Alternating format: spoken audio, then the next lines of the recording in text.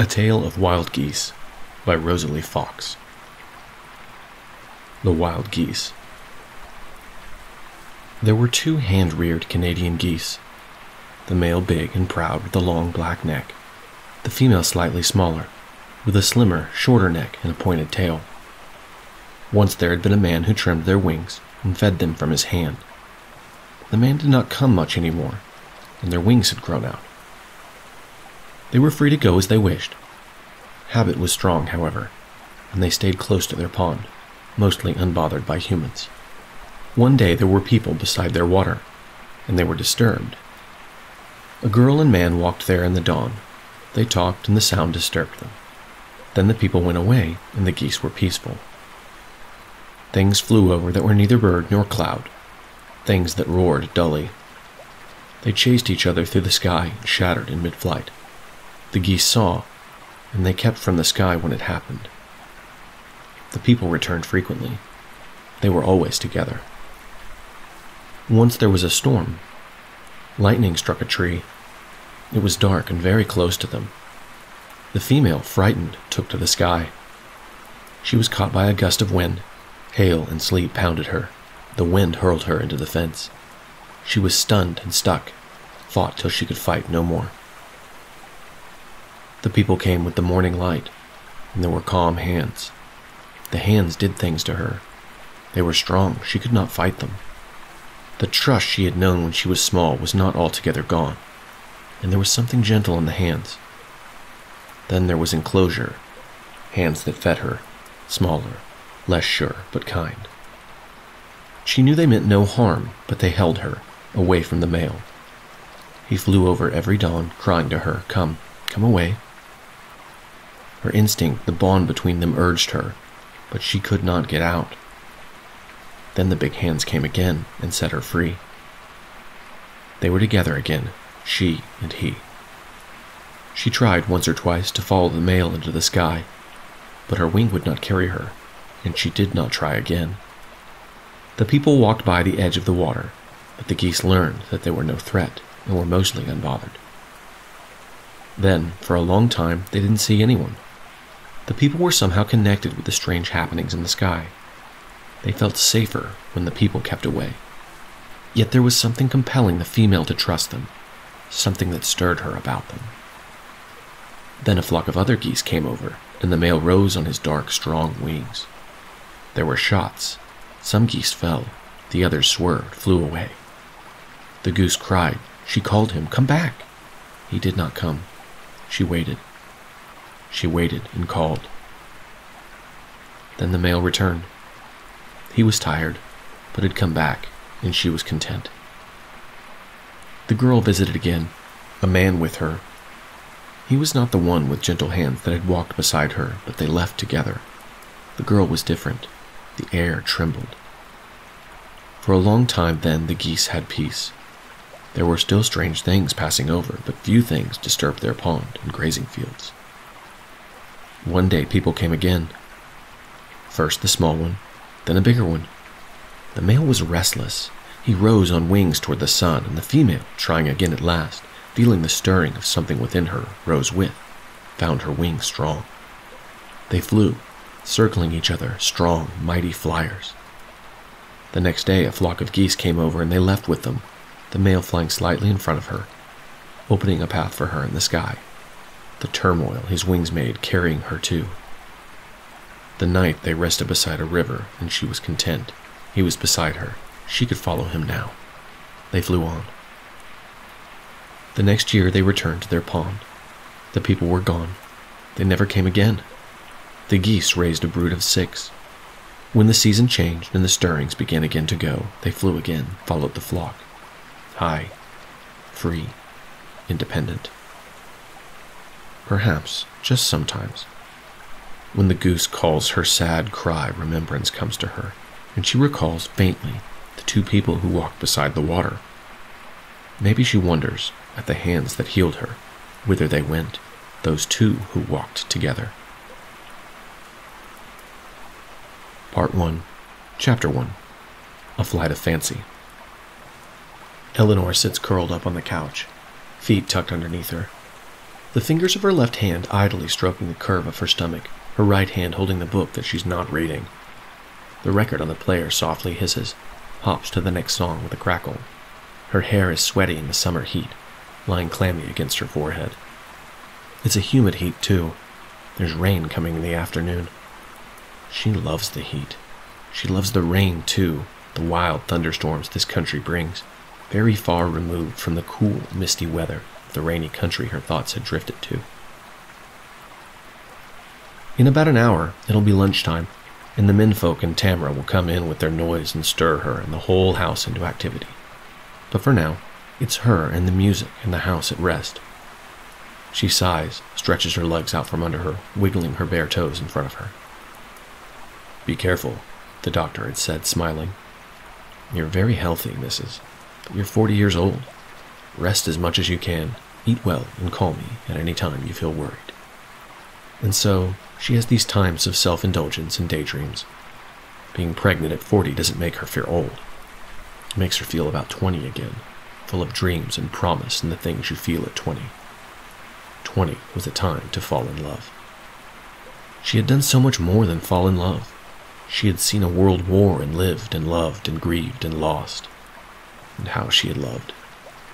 How young she had been, and how quickly she had had to grow up and learn that everything could change in the blink of an eye. May this child never see times like that. And Tamara, her first, her wild-haired girl. Tamara turns 18 in 3 months. May her children see different times, softer times. For her, in a different country, 20 years ago, there had not been many soft times. 20 years ago, the year had been 1940, and the town had been a little place long forgotten in the mists of time and the rains of England. It had been centered around the RAF base. Both the base and the small town were now ruins, abandoned in the post-war years when larger bases in peacetime had met its demise. Thunder rumbles in the distance and lends atmosphere to her reverie. It had rained that day. Of course it had. The day had a chill to it, and the Lark was quiet. It was early hours, and she knew it would pick up later. Duncan O'Connor was still sitting in the kitchen behind the bar, smoking his pipe and reading the newspaper. He would come to the front later, when the bustle started. She liked his comforting presence then. He was a hefty, middle-aged Irish man with a bad hip, friendly but stern, and he ran a very tight ship. His bar girls were decent lasses, and treated with respect. It was not the sort of place where goings-on were tolerated. She was glad of that. She was young, inexperienced, and a bit shy. It was good to have Duncan at her back if things got too rowdy. Home was currently with her married sister Janice, after their father had accepted a commission to India and their mother had left shortly after to join him. Father was a military surgeon and mother ever a devoted wife. She missed her parents, but of course it was a whole experience to be a mostly independent wage earner. And in the early days of 1940, life was exciting and the threat was still vague. She had been working at the bar a month now and had started to settle into the rhythm of things. During rush hours, Duncan bartended and she waitressed. But when it was quiet, she handled most of the bartending as well and let him do his reading and smoking. She was wiping down tables, making sure everything was ready for the late afternoon and evening rush. She was keeping an eye on the door, expecting Johnny. She knew he would have been flying sorties today, scouting the coastline and keeping an eye out for enemy aircraft. She was looking forward to his company and a break in the monotony of the day. At some point, she thought she heard the drone of aircraft in the distance, but it could have been thunder. One of the village regulars came in, and she sent him through to Duncan at the back, where they would play checkers while it was quiet. The rain started coming down harder, and this time it was definitely thunder. It was then that Johnny Reilly ducked through the droplets in the doorway. The short Irishman shook the rain from his black hair like a dog, his blue eyes narrowing in merriment. "Ellie, my sweetheart, doesn't it just make the sunshine to see you? Would you light up my life with a double whiskey then, please, cuz?" The endearments rolled off his tongue easily as the smile came to his face. Johnny brought a room to life. Short, compact, with a slight curl to his hair, the hint of a dimple in his cheek, black brows accenting his blue-eyed expression, and a sardonic twist to his mouth. Duncan had branded him as trouble and kept a glowering eye on him. Johnny seemed not to notice. and was always remarkably happy to see Duncan when he made his appearance. "Keep an eye on that lad. He's up to no good. Don't be letting him charm you. I know his type from a very long way off." She laughed. "I grew up with him, Duncan. His mother was my step-aunt. We spent almost every holiday together getting up to no good. There's nothing you can tell me about Johnny I don't already know. He does have a heart of gold. And a tongue of silver, because he could and would charm the absolute pants off most people." She adored Johnny. He was her friend and ally and brother, and she never quite figured out exactly how he managed to get a listing at the airfield in the town she moved to within a week after she arrived there. He had sent a telegram that he would see her shortly, and so he did. Bags and flying jacket and a thick layer of brogue-covered swagger. He dropped in most afternoons and would sit for long hours talking to her when things were quiet and the weather didn't allow flying. He was a Spitfire pilot now, and he wore the glamour of it cheerfully and ostentatiously. He had the lilt of the Irish in his voice, and his stories drew her pictures of the way clouds looked from above, the smell of a Spitfire's cockpit, and the thrill of contour chasing. He made her laugh, and he brought home closer. He also made a point of taking her home at closing time, dropping her off with a kiss on the cheek. Sundays he would often join them for lunch, and it was like the old days when they would lie in the orchard and daydream as cloud shapes passed over them. She poured Johnny a whiskey and wrote up his tab. "Come sit with me, Ellie." He patted the bar stool next to him. She laughed. "You know that's frowned upon. Let me make a cup of tea and sit on this side of the bar. Then it at least looks like I'm on the job." She brought the kettle to a boil and poured herself a cup. From the kitchen, the smell of the soup Duncan's wife was stirring up, and the soft bicker of voices over the checkerboard drifted through. "What's the plan, cuz?" Johnny asked out of the blue. "What plan?" "For you. This war isn't going to be this peachy and mellow much longer. What's your ideas? What do you want to do? Where would you like to go? I'd honestly rather you were further away from the war than living in an airbase town." She shrugged. "I don't know. I've been thinking of what I meant to do, what I want to do with my life. When war happened and Dad got sent to India and Mom went with... sort of hanging now. I want to stay close to Jan. And you." Johnny deepened his dimples at her. "Love, I'm a wild goose. I blow where the wind does. I want better for you." She smiled serenely at him. "I turn 20 in a few months, Johnny. I'll figure it out. There's not much point in wanting to travel the world and designing grand plans while the world is deciding exactly how and where to war." He shrugged, lighthearted again. "'Tis true, but I would still like you to have a plan if things got worse." He took a swig of whiskey, and she looked at him through lowered lashes over her tea. Dear Johnny. But it would be all right, and she had family close to her. He interrupted her thoughts, veering sharply off course as he was inclined to. "Actually, I have a favor to ask, cuz, and I want you to run it past Jan. I'd like to bring a friend on Sunday. He's a Canadian, a good lad. He hasn't any folks, I think neither here nor in his country. And getting him to meet some people might just do him good. He's house-trained and well-mannered. Jan will like him." "Why must I ask? You're the one who knows him." "Oh, my sweet Ellie. Jan is on that phase of wedded bliss where she is desperately searching for a husband for her little sister, and any and all friends that are not in the state of courting or marrying. If you ask, she'll be too happy to oblige. If I ask, she will immediately lock up the wine and the silver from the brigands that I spend my time with." Eleanor took a sip of her tea. "All right, I'll give you that. It is an accurate summary if there ever was one. But how am I to lay my honor on the line for this Canadian fellow knowing the company he keeps?" "Oh, he knows no better. And I did take the liberty of telling him to meet me here this afternoon so you can inspect him." He glanced down at his watch. "To be punctual, exactly 11 minutes ago, which might mean the blighter has ducked out." "I would have ducked out too if you'd told me to meet you somewhere to be inspected." "I told him I'm meeting my cousin for a beer and he should come." "I'm not your cousin, and that is not a beer." "I am caught in a web of my own deceit." Johnny gestured dramatically, "and yet I suspect I have spotted approach." Wet boots sounded on the steps, and a young flyer stepped into the door. He was wearing a flying jacket, and he was bareheaded despite the rain, dark brown hair wet, falling tangled over his forehead. He was tall and wide-shouldered, and he had to wipe the rain from his eyes before looking up. When he did, he caught her completely off guard. was the strangest thing. His eyes were a very deep brown, and he looked straight into her gray ones. She wondered if he had the wind knocked from him too, because it seemed that way. There was something utterly familiar about his eyes, and yet she couldn't put a word to it. The world did an entire rotation in quite the wrong way, and only then did she draw breath again and shake herself from the spell. Johnny had raised eyebrows. "Ellie, this is Danny O'Neill. He's my mate from Canada. Danny, this is my cousin Eleanor Davies. She's from across 2 roads. We've been invited for lunch at theirs on Sunday." Glib little Irish bastard, she laughed inside. But Danny had stepped forward, reached out his hand, and she took it. "Pleased to meet you, ma'am, and thank you. It'll be an honor." Oh, most definitely he was house-trained. And with that accent and soft-spoken ways, Janice would certainly just love him. She blinked slowly and smiled at him. "How do you do, Danny? We're looking forward to having you," she said in her most elegant finishing school manners, and then knocked her teacup over.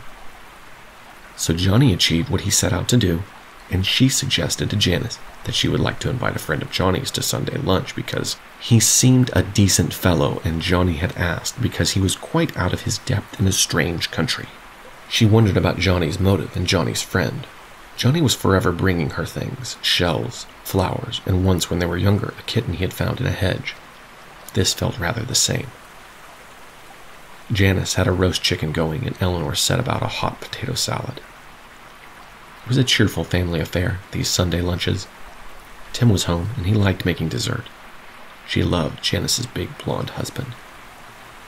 He always had a joke up his sleeve, treated her like a real sister he actually liked having in the house, and made sure that her and Jan's wine glasses didn't get empty. There was laughter and bustle all around. They ended up waiting more than an hour for Johnny and his friend. Janice started getting agitated, but Tim put another record on the gramophone, grabbed her by the hand, and whirled her around him so her loose red hair flew, and she inevitably laughed. "Relax, my love. No doubt duty called, and they'll be back soon. In fact, I'm pretty sure I heard a flight go up when I was out in the garden earlier." He was right, and half an hour later they heard Johnny's beat-up car in the lane in front of the house. Johnny opened the kitchen door. He was at home enough to let himself in, and stomped the mud off his boots. "Jan, my love, sorry for making you wait. Someone thought they spotted U-boats off the coast, so we had to check it out. But it turns out to have been some old lady who got a fright when she saw the spots on her glasses. This is Danny O'Neill. He's from Canada and joined the RAF because he thought we might need a hand. And the moose wranglers don't have proper aircraft to fly over there. Isn't that right, Danny? This is my cousin Janice. You've met Eleanor at the bar, they're sisters, and you might or might not have run into Tim in the hangars. He's Jan's husband, and bloody good at keeping a Spitfire airworthy." Danny stepped through the door from behind Johnny's back and smiled, extending a hand to Janice. "Pleased to meet you, ma'am, and thank you for your kind invitation. Tim, thank you for having me. We actually spoke the other day in the hangar. Eleanor, great to see you, and thank you." He solemnly had a handshake for each of them. Eleanor could immediately see Jan's delight at his well-mannered, soft-spoken way and the slow, emphasized accent. "You're welcome, Danny. We're pleased to have you. O'Neill sounds Irish. Do you have family here?" "Not any living that I know of, ma'am.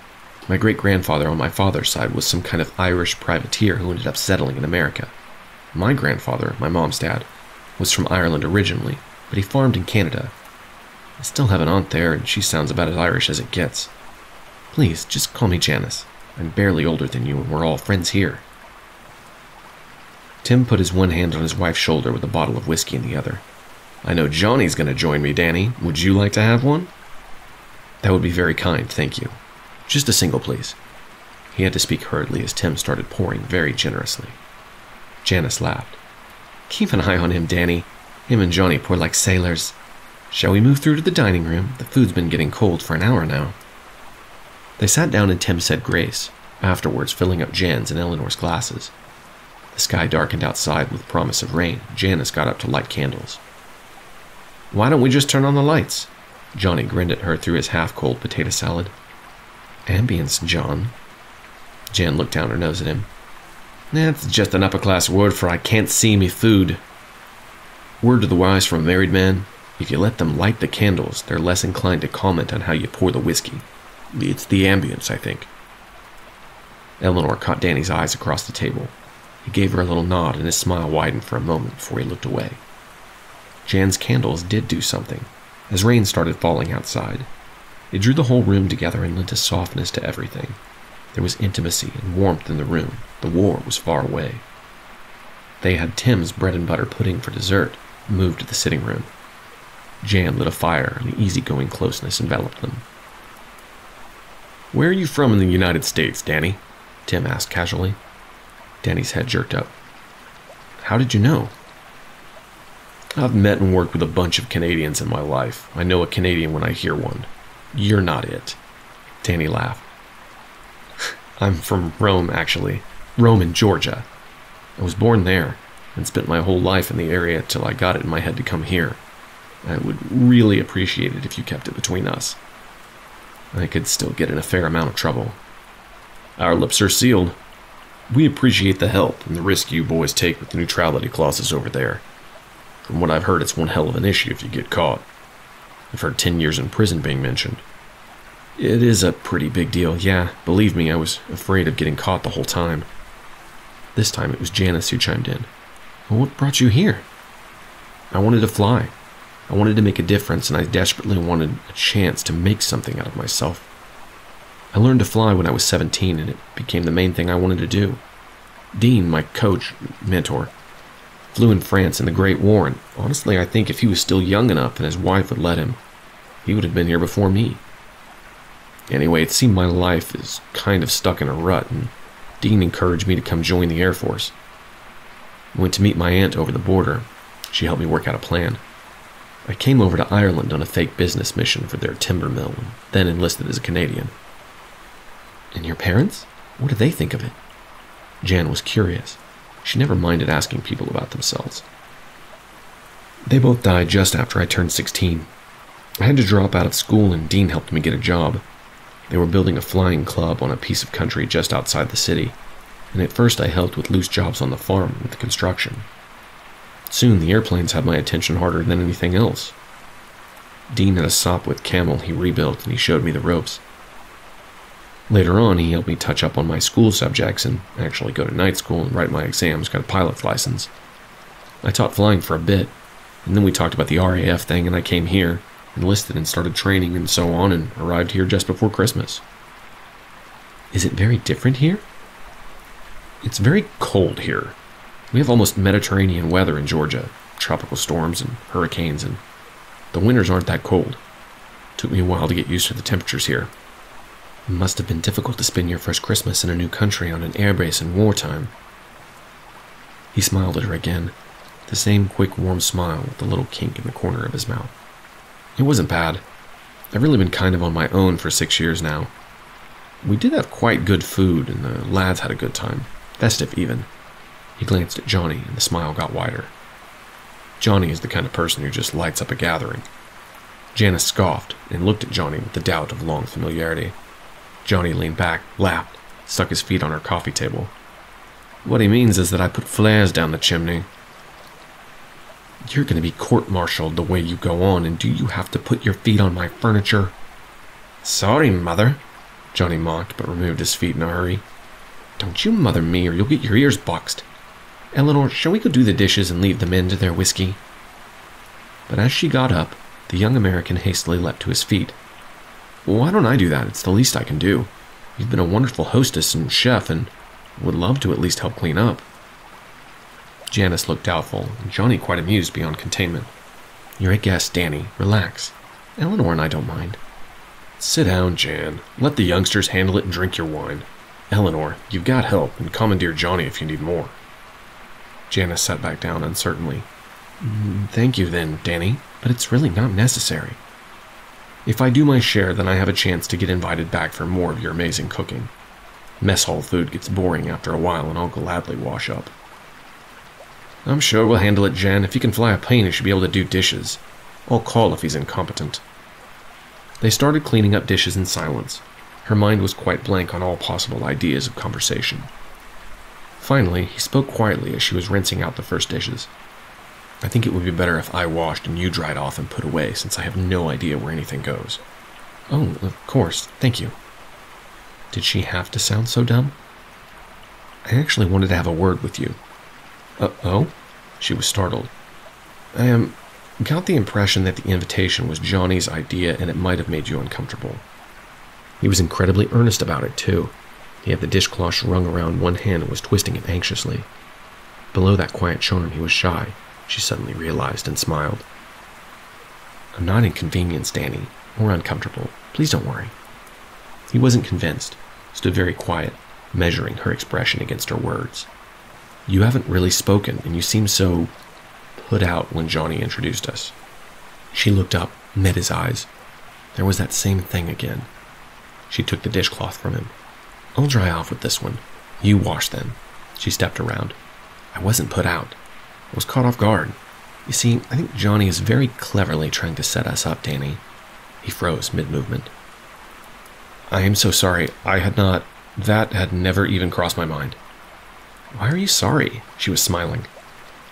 He had incredibly long, thick eyelashes, and those eyes, they were striking.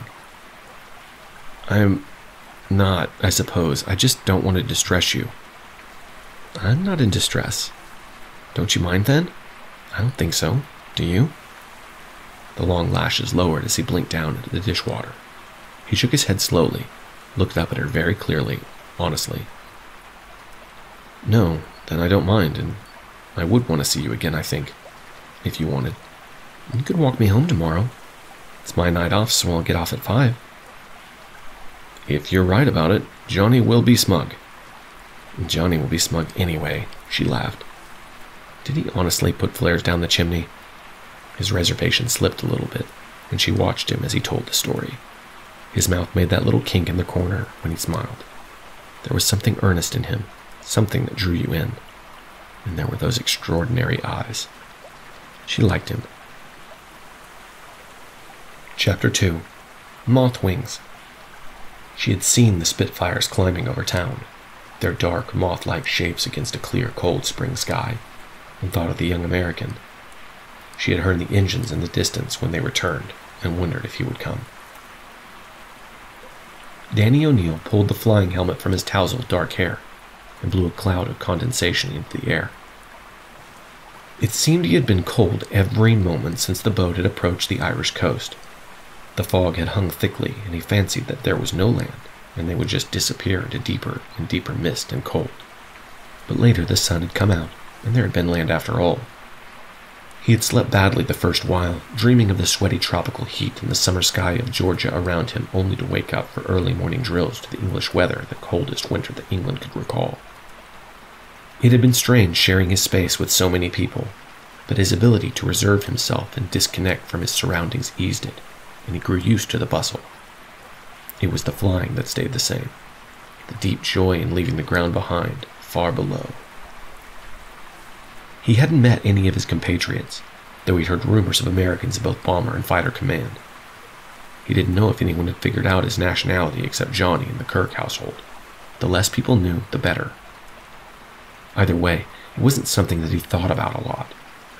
He was entirely absorbed in his flying and the incredible handling capability of the little supermarine Spitfire that was his new love. He climbed out on the wing, stretching his legs. Off to his left, Johnny jumped off the wing of his Kmart Spitfire with a whoop. Mad Irishman, that, and the reason Danny had something on his mind other than flying in the cold. It was confusing. He hadn't planned on any kind of involvements. He hadn't met many girls, hadn't thought about it all that much. It was easy if you didn't have family, work to stay alive in a town where everyone thought they knew your business better than you did yourself. And yet, here he was, on his way to clean up and go meet a girl, with nervous anticipation knotted in his stomach. It's a war, Danny. It makes no sense to start liking someone now. There might be no aerial combat yet over Britain, a sham war. But all over Europe it was getting more and more real by the day, and would inevitably be upon them soon. It was bad timing, and a bad idea overall anyway. But he clambered gratefully out of his flight gear, washed and dressed, and made his way to the Lark.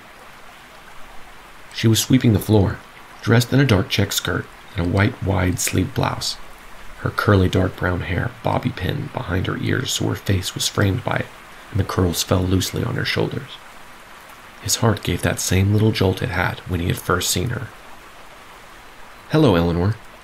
We were on a sortie earlier, and I'm free for the afternoon, so I thought I'd come look in. How are you?" "Danny, I didn't hear you. I'm fine, thank you. How are you?" He thought that the way she emphasized her words, the smile with which she spoke them, made it the most genuine thing anyone had ever asked him. "I'm great." Her smile brought his out too. "I wanted to take you up on that invitation to walk you home." She looked the tiniest bit embarrassed. "It's still about 2.5 hours till I get off. Annabeth has the evening shift. Would you like to wait around?" "I don't mind, if it's okay with you." "As long as you drink something so Duncan can't complain about my friends loitering," she smiled. "What can I get for you?" He had a beer, stronger and more bitter than what he had had before at home. "So, Danny O'Neill, you're here ready to go to war because you love flying." "That's about the gist of it, but not all of it. I wanted a chance to build up a start, maybe have an opportunity to build a career and put something away for a future." He closed his eyes for a second, then looked at her levelly. "If I'm being very honest, I wanted to make a complete break from where I came from so badly that it seemed quite worth the possibility of being killed." She was waiting for him to continue, her gray eyes looking quietly back at him. "And do you still think it's worth it?" "I don't know. I love it and hate it. I hate the cold and how freezing and constant the rain is. I love the Spitfire. She's the most exquisite plane I've ever flown. You become a part of her. No more pilot and machine, it's one beast. Sometimes you feel like a dragon in the clouds, a fierce predator. Sometimes, when you're alone and the sky is just light around you and the clouds a silver-gray cloth beneath you, you feel like a tiny moth flying into the sun.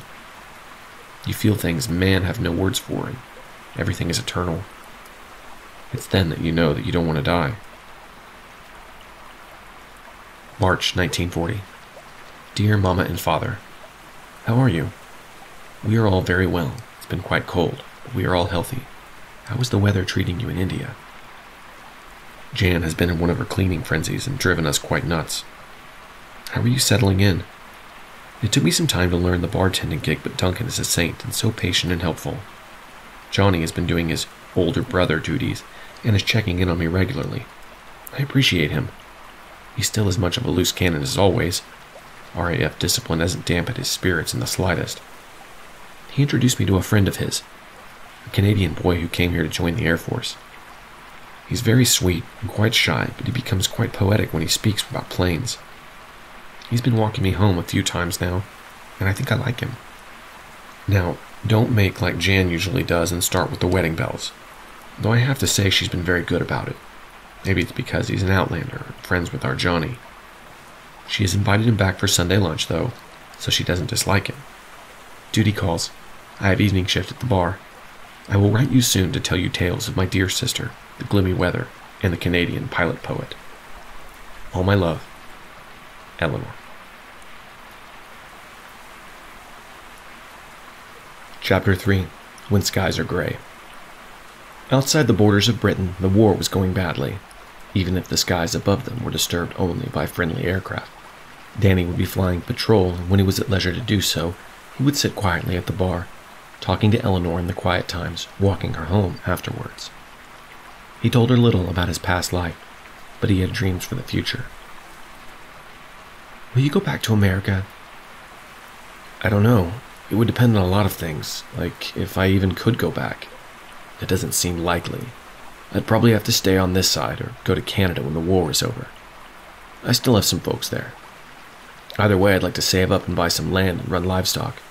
Some cows, a few horses maybe, and buy a plane, build a small hangar, start a flying school and a club where pilots can get together and hold a barnstorm every now and then.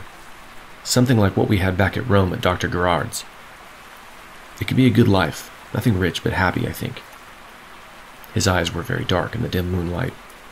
He looked up into the cold, early spring night sky as if it held some hint into the future. His arm brushed against hers. "What would you like to do?" She laughed a little. "Is it bad that I don't know? I feel like I'm hanging around, waiting for some greater purpose, a grand design for my life. My whole family have always known what their purpose was and where they wanted to fit in the scheme of things. Father is an army surgeon. Mother and he met when she was a nurse. They have this great love affair and sense of duty and service that drives them. Sometimes I think they even had Jan in me because it was a duty and a necessary sacrifice to have children. I feel like Mother resented our childhood because it kept her so much from following Dad to strange places. She took the pins from her hair and shook it out. Jan wanted to be a bus driver for the longest time. She laughed. Mother was scandalized. She insisted Jan trained for a secretary job. She did, then got an Air Force desk job. I think Dad pulled some strings through a high-up Air Force friend. That's also where she met Tim. Then when the war started, she became a WAAF, so she kind of achieved her dream. Every now and then she gets to drive RAF transports, which is pretty close to bus driving. I took a temporary job with Duncan at the Lark while I find my feet, and here I am still looking for them. Father suggested teaching, but I feel like if you're going to work with children, you should feel the calling. The world doesn't need more mediocre teachers. You see, I'm one of those people who can do a little bit of everything. I can paint, play some piano, I can bake, I can almost sing. I've written short stories that I've done nothing with. There's no great talent or career in any of my little skills. I have a perfectly pleasant little Victorian wife prospect. I would like to be more, but I don't know what. I think you're more than the way you see yourself. You're the most serene person I've ever met. You have this sense of calm perspective to you, like you see every person in front of you clearly for who they are and accept them completely. It means something to people. You'll find your feet, and when you do, you'll astound yourself. They were coming to the end of the street and the end of their walk. She reached for his hand. I don't want to say goodbye yet. It was the first time she touched him. There was something there, like a current running between them. His hand was warm and he squeezed hers tight for a moment. Me neither. I feel like we're somehow running out of time. I don't really think about meeting someone. I wanted to make something out of myself before even considering it. Now the war is on our doorstep. And the way things are going, I think we'll be up against the full force of the Luftwaffe very soon. My days consist of flying patrol and looking forward to seeing you. There's this joy in me when I get to see you. I think we've got something here, and I don't know what real war is going to mean for us. It's all so wrong and feels so right. He'd stopped, let her hand go. He was very close. She could hear his breath and the little catch in it. Her own heart was beating wildly in her chest. Danny, I'd have liked to get to know you in less complicated times, but we don't get to set the timeline, and this is what we got dealt, so we have to make do with it. I'm glad Johnny made you come meet me, because my heart does this silly little skip every time you appear in the door. I think we have something important right here at our fingertips, and I'd like to try and hold on to it regardless of war. I'd like to give it a chance. He reached out, ran his fingertips very softly over the side of her cheek, brushed her hair back softly. She looked up at him. His eyes were very dark, and it was hard to see what he felt, but she thought there was a hint of sadness. Then she closed her eyes as he very carefully kissed her. It was soft and clumsy. She thought that it might be the first time either of them had kissed someone. People were right. There were butterflies, and your knees did go quite shaky. How surprising. His breathing was uneven, and as she leaned her head against his chest for a moment, his heart thundered even wilder than hers. He was holding her carefully, the fingers of his one hand softly playing with her hair. They stayed like that a long moment, neither wanting to move. But clouds drifted in front of the moon, and the dim night became darker. No streetlights were switched on for fear of bombing raids, and it was late and dark and cold. I must get you home and get back in. He walked her to the door. She looked up and smiled. There was that soft, sweet, tentative kiss again that melted her entirely, and then she watched his dark shape disappear into the gloomy night. She had the strangest feeling upon her. Joy, mixed with something like grief. Chapter 4. Wings of Dawn. In middle March, they started night fighter training. It was both terrifying and thrilling. The third night they did night flying, Danny could not sleep again after, the adrenaline running high. When the first light came, he slipped off base and went for a walk. He didn't know if she'd be awake, but he couldn't help himself. He found himself at the garden gate. Everything was quiet. He knew Tim and Janice got in later than he did, because Jan had been on tea duty when they had landed, and Tim had been working on Johnny Spitfire's landing gear, which had been troublesome the night before. He hesitated. It was logical that the room on the side of the house with the pink and lace curtains would be Eleanor's, but it was still risky. He took a deep breath and softly rapped against the window. "Eleanor?" There was stirring inside. He tried again. "Eleanor, are you awake?" He heard stirring inside. "Johnny, is that you?" She sounded sleepy, then the curtains moved and she peered out. "Danny, I thought you were Johnny up to something. I didn't expect you." She didn't sound mad, though. "I couldn't sleep, so I went for a walk, and I got the mad idea to come ask if you wanted to join me." She blinked at him for a moment, surprised, then smiled. "All right, give me a second to get dressed properly, and I'll be right out." He didn't have to wait long. She came out in slacks and a beige jersey, her curly hair pinned up, smiling. "Where to, good sir?" He laughed. "I was worried you might be mad at me and set the dogs on me. Didn't really plan any further than that. Duncan's got a plot of land just this way out of town. There's a pond and a stream. It's very pretty. We've picnicked there a couple of times last summer. He wouldn't mind if we went for a walk there, as long as we keep the gate closed." "Lead the way. Sounds like a plan." It was a pearly gray spring sky above, still and cold and lighting up the edges. The trees were starting to push little green leaf buds up into the light. Danny brushed her arm with his fingers. She easily slipped her hand into his. They came out of the small village and he saw the land stretched out before him. He'd only seen it from above before, never been a part of it. It was different to be walking it with the girl's hand in his. They came up to a big swaying wooden gate next to the road. "This is it." They swung it open and creaked it closed again. There was a 2-track road cutting through the dew-wet grass, winding downhill. Below them lay a meadow with shorthorn cows and a piebald cob grazing scattered through it. Through the middle of the pasture, a stream and pond cut, splitting it in two. Some of the cows were belly deep in the water, greedily after the fresh reed shoots. They followed the track down to the water. 2 Canadian geese were warily circling in the water, honking their mistrust at the disturbance. "I didn't know there were Canadian geese in England. They're actually quite common here. I think some of them were originally brought here by the royal family in the 1700s, and they did a fair job of populating the country. It's the first time I've seen them here, and it's like a touch of home. We had them everywhere. We often had to chase them off the runways. You don't want to hit one of them taking off or landing. A lot of people can't stand them, but I just love the sound of those big wings and their big formations they fly in. It's a sight against the morning sky, makes your heart lift." She smiled up at him, and her eyes were the same pearl gray as the dawn light. "You're kindred spirits, Danny, creatures of the sky. They're beautiful birds, and I love their calls. There's something pure and sad to it, like a lament for something long gone." He couldn't resist. He had to kiss her then because there was something beautiful and wistful about her too, and she understood it. The geese took off from the water in a mass of spray and beat their way powerfully into the sky as the sun came up. Chapter 5. Clouded Horizons.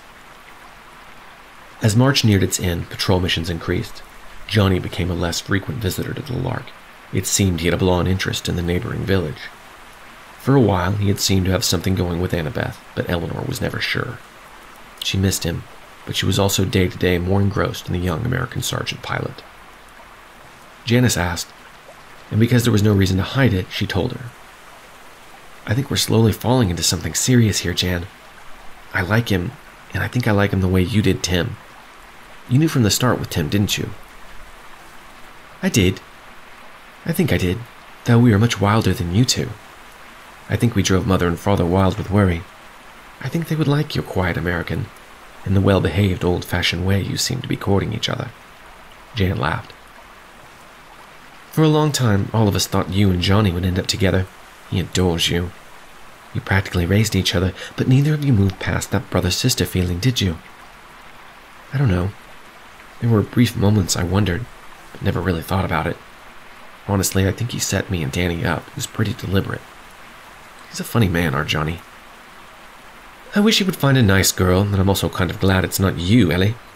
Think much as you love him, he would wear your heart out. I don't think he'd ever settle down completely. Look at his father. He never did either. There's a big streak of him in Johnny, and yet they can't be in the same room without going for each other. It's a sad thing. I think everything Johnny does is to tick off his father. Enlisting in the RAF wasn't purely because he liked the idea of flying. It must have kicked off a terrible fight. He came to see me to tell me he'd enlisted. I was still in school, and I remember he had a bruised cheekbone. He was positively pale and yet wildly triumphant. I wonder what would have become of Johnny if he didn't mostly grow up in our house. He would have been a pickpocketing street urchin growing up. Janice laughed. Sadly, I think you're not far off. But back to your American, what are your plans? We haven't really talked anything definite yet. He wants a plot of land somewhere to start a sort of flying club on and farm on small scale.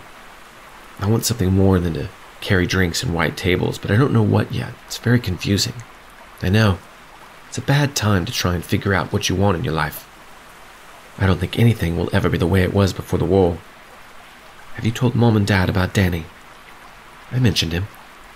I'll keep them in the loop if we make decisions. Otherwise, Mom will be nipping at my heels for letting her youngest be seduced by airmen and not telling her. Eleanor felt her face getting warm. There's no seducing happening, Jan. Jan shrugged, laughed. Look at you blush. Not yet then, anyway. Just keep them in the loop and make good decisions. You're awful, Jan. It's not like that. I'm just saying, I don't want to be the one that tells them nothing if you elope and run off to America with their grandchild. You read too many bad romance novels. You're sensible, and I trust you, Eleanor. He's a good boy, I think, and he's bringing out a shine in you that I haven't seen before. It's good to have someone who makes you shine. It was an unaccustomed moment of sweetness from her older sister. Thanks, Jan. I do think it's going to get serious, and if he wants to go somewhere else after the war, I suppose we'd go. We just can't tell them in a letter that he's really American. Best to stick with the Canada story. It was strange to say the thoughts that she played in her head at night out loud. She imagined a little cottage on a ranch, and him flying a bright yellow plane in at sunset and coming home for dinner. It was very unreal, and a very movie-like idyllic picture, and she knew nothing was quite like that in real life, but it was a sweet picture and something to hold in her heart. She did right, too, because Jan was right. Dear Mother and Father, how are you? We're all well, and the weather is getting much better. It's feeling like summer now. The war is getting closer. Poor Tim is working ridiculous hours, and Jan is often out nights on duty. I'm getting to be a good carrier of drinks and wiper of tables. Duncan gave me a small raise. I think I might head to London on my day off and buy some summer clothes soon. I seem to have nothing wearable that isn't something a schoolgirl would wear on a holiday. I might ask Johnny to go with me and catch up a little. I've barely seen him lately, but I gather he has a girlfriend in a different town. So, Janice has been after me to keep you up to date on Danny, my sergeant pilot. She seems to think we're about to elope or something. I do like him, though, and I think you would too, but there are no plans to elope. He's a bit like what the movies reckon a southern gentleman would be like. He walks me home when not on duty. We've taken to walks in the country. I feel like we're making steady progress, and at the current rate, he might ask me to marry him in about 7 years. So as you can hear, we're really moving fast. Don't let Jan worry you if she writes. I'll write again next week. Have you seen any tigers yet in India? You must send me some photographs of what it looks like there, and I'd like one of you too. I miss you. All my love, Eleanor. She asked Johnny to go with her to London, and he very graciously accepted, and then criticized her fashion sense the whole time.